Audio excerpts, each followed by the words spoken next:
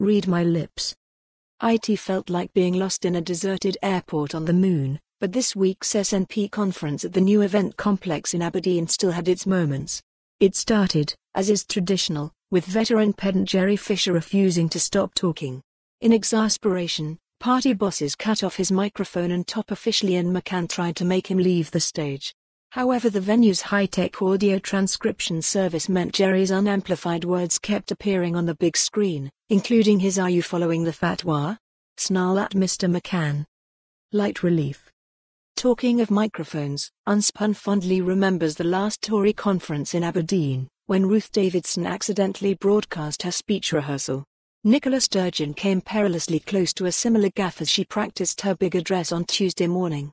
Alas, those hoping for soaring rhetoric or scandal are out of luck. "There's a big effing light shining in my eyes, and it's blinding me," the FM was heard complaining. Heart. Conferences are notoriously boozy affairs, and the SNP's was no exception. Despite lashings of free hooch inside, much of it courtesy of Heathrow Airport, thirsty delegates also managed to drain the soulless hotel bar near the venue, sinking 200 pints of Camden Pale Ale, causing supplies to run dry on Monday, then 360 pints of innocent gun. Cheers. Kiss off.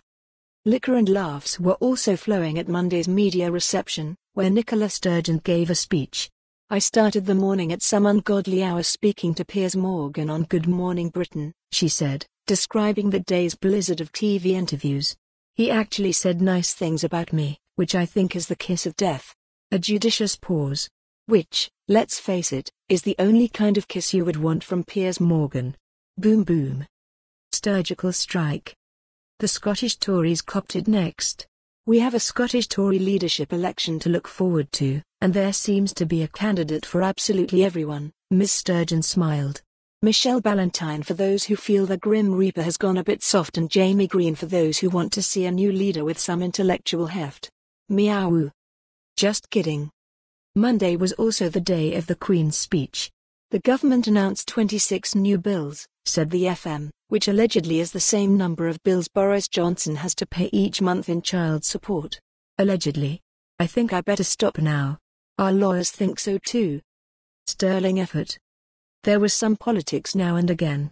MEP Alan Smith was overheard discussing his campaign in Stirling, where he hopes to oust Tory Stephen Kerr at the general election. "Lots of Tory councillors coming down from Perthshire to defend Mr Kerr," he informed MPP 21-vote majority Wishart gravely. Mr Wishart was ecstatic. "That's great," he replied. "If they're defend for more on this story, visit the news article link."